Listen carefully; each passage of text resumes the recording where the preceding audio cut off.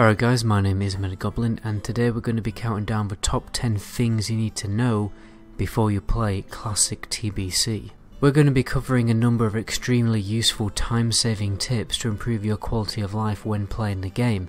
If you don't learn all these tips, you're probably going to be kicking yourself at some point when you realise just how much time you've wasted playing the game when you could have done something more efficiently. Just before we jump in guys, if you end up liking the video or want to see more videos like it, please consider subscribing and hitting that notification bell because that really does help me out. You can also follow me on Twitch if you want to catch any of my live streams. Anyway, let's jump on to my first point, which is don't focus on getting to level 70. I know I sound crazy, but getting to level 70 shouldn't be your primary focus when Classic TBC releases, because there's no point getting to level 70 and having no reputation farmed, because then you're just going to be stuck there having to farm loads and loads of reputation when you could have done it while you're leveling. For me, whenever I re-roll on a private server, getting to level 70 is honestly a side goal.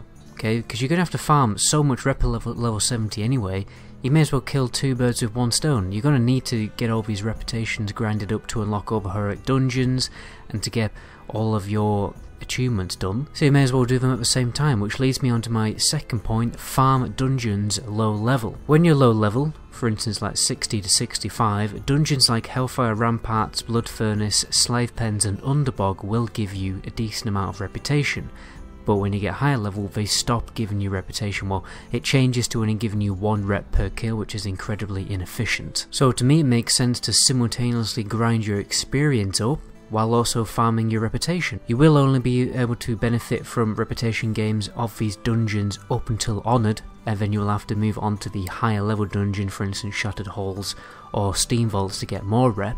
So when you get to Honoured, then you should move on to a different dungeon. You should definitely save quests for later, for when there's no dungeon groups. I always do quests at our last resort, because if you can always do a dungeon group, you should do a dungeon group when you're level 70 and farming rep. And then I normally grind quests when there's like no dungeon groups going, so I'm always being very efficient with farming my rep. And obviously if you do quests and save them to level 70, you will actually gain more money from the quest rewards, which is really good. My third point is pretty similar to the second point. You want to do Karazhan achievement early. Okay, so at level 70 you need to do Karazhan achievement, which involves a few quests in Deadwind Pass, and then you have to do a total of 5 dungeon runs. So again, why not kill 2 birds with 1 stone? While you're doing your Karazhan achievement, you will also be simultaneously farming experience all the way from level 68 to 70. It's a very long quest line with a number of really good quest XP, because it's dungeon quest XP, which is obviously always boosted, so the amount of XP you get is really big from doing the whole achievement quest line.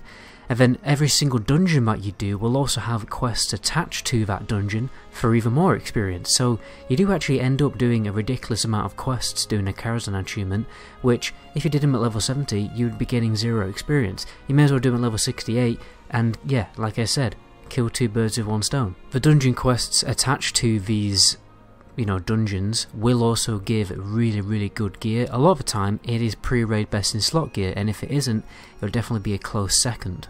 Whenever I play on fresh private servers, obviously you don't start with classic raiding gear. So what I do obviously is I do the Karazhan achievement level 68, and by the time I'm done with the Karazhan achievement I'm basically level 70, and I've got half of my pre-raid best in slot gear farmed. And if you put it in perspective, a lot of people are going to be running into Classic TBC with really good Classic WoW raiding gear. You're just basically going to you probably have all of your pre-raid best in slot gear. By combining all the great gear you get from the Karazhan achievement questline with all the gem slots and everything, and combine that with tier 3 gear, you're ready to jump into a raid straight away, and there's no time wasting at all. Second you get to level 70, you can do Karazhan. Fourthly, you will need a flying mount, so you need it to get inside of the dungeon Alcatraz for the Karazhan achievement, so you basically cannot do Karazhan achievement without a flying mount, unless you can get a warlock to summon you up to the Alcatraz, depending on whether Blizzard are going to prevent that from, happening or not. You'll also need it for the Tempest Keep raid and all of the dungeons attached to Tempest Keep. You'll also need it to attune for SSC, because you can't do SSC without doing Karazhan. You need to kill Nightbane and Karazhan, so another thing. You also needed to unlock daily quests if you're going to farm all of your daily quests to get the really cool flying mounts if you want to go through that. And you also needed to do some particular group quests in Shadowmoon Valley and Neverstorm, which provide you pre-raid best in slot gear like the Terrangorfian questline, which I definitely recommend doing, by the way. For number 5, profession meta change. So engineering no longer is the king overpowered profession in classic TBC. The professions are considerably more balanced. There's some exceptions to that, obviously, because level working is probably the most useful profession for raiding because of the drums of battle. It provides a little mini heroism or bloodlust for the entire group, which is really useful. Most classes that can benefit from level working will be expected to get it for drums. In more serious guilds, it may even be the case that all classes in that guild, everyone in that guild, will have to get level working for those drums, which will be not so great in my opinion, but we're not really talking about that in this video. Moving on, all the gear crafting professions, blacksmithing, tailoring, everything, they are useful from the start to finish of the expansion. They aren't just like useful to get some pre-raid best in slot gear like they were in classic TBC. You know, new recipes come out with the new raid tiers, so basically the profession gear upgrades as it goes along, and some pre-raid best in slot craftable gear will last you 2 raid tiers because it's so ridiculously useful because of the set bonuses it provides, for instance Spell Strike and Frozen Shadowweave gear. There's also a drastic class meta change, okay? Warriors and rogues are no longer the top dog DPS in classic TBC, instead the top space is taken by hunters and warlocks.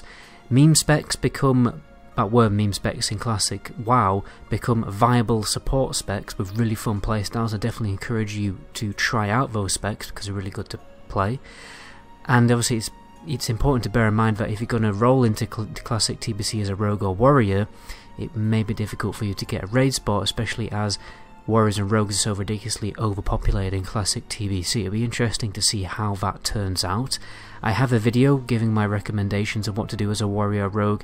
You can go and check that out on my channel. For number 7, my advice is to stack hit and spell hit gear. So you can actually get really good spell hit and hit gear from basic quest rewards while leveling, which will give you a fat stat, chunk of spell hit, which is going to be extremely useful for when you do jump into raiding, especially if you decided to re-roll your class for classic TBC and you don't have any good raid gear with hit gear on it. Obviously it goes without saying that hit gear massively increases your DPS, because if you don't have enough hit chance you won't even be able to fully benefit from all the other stats like haste and crit. For example, the Warlock requirement is a really hefty 202 spell hit points, so it's definitely needed. You definitely need to be stacking hit gear as a Warlock because it's very difficult to get that cap before you jump into Karazhan. Honestly, most Warlocks don't do it, and they mainly don't do it because they don't keep spell hit gear from quest rewards.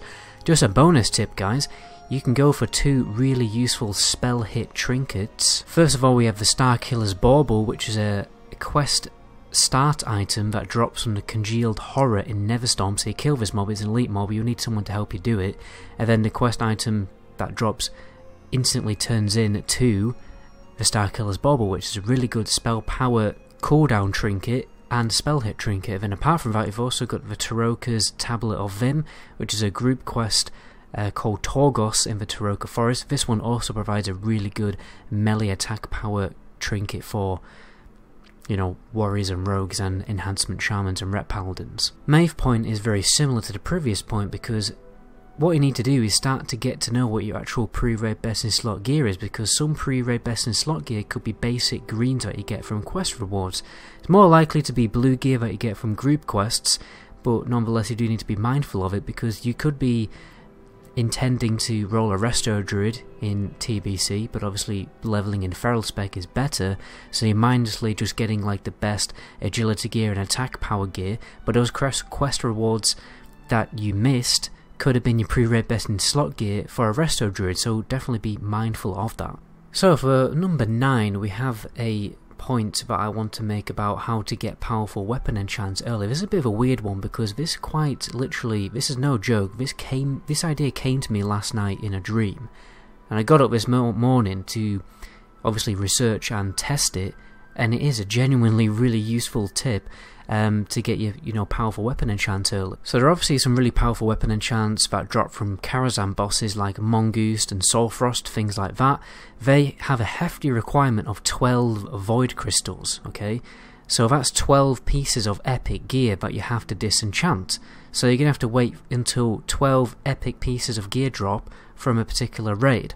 And obviously it's going to be difficult, because unless you're your guild's designated disenchanter, it's just going to take you ages to get these powerful weapon enchants for yourself. It already takes long enough because you have to wait for these recipes to actually drop in the first place. But luckily there's actually something very easily you can do. I definitely recommend working with people in your guild to do this, because you can disenchant Soulcloth shoulders to get really easy Void Crystals. You don't just have to use this particular recipe, because all of the Soulcloth gear is extremely cheap to make, and well, it's basically the cheapest epic piece of gear that I've found so far that you can make, because all it requires is Soul Essence combined with Netherweave Cloth combined with Rune Thread.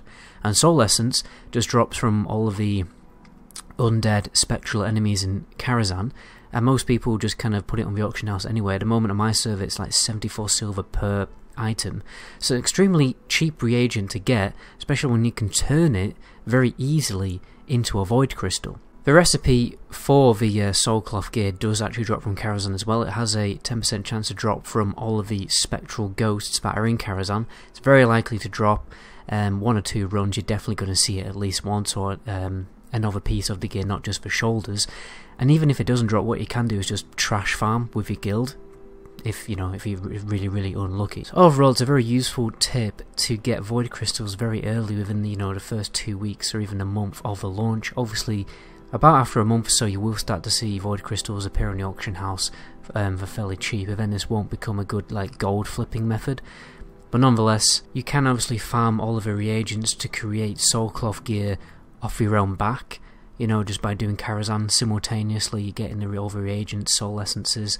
Could even be cheeky and ask everyone to just trade you them, because most people just vendor them anyway, and then you can farm your Netherweave in the open world. So it's a very free and easy way to just keep getting Void Crystals, again, to then use on your powerful weapon enchants.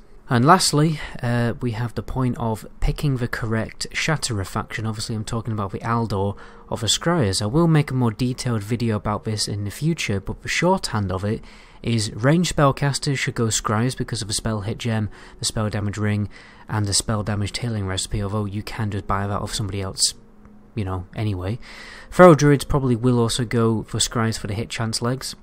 And then everyone else pretty much just goes Aldor, okay, because tanks will definitely need the chest item, because it provides so much defense rating and gets you to that avoidance cap much faster.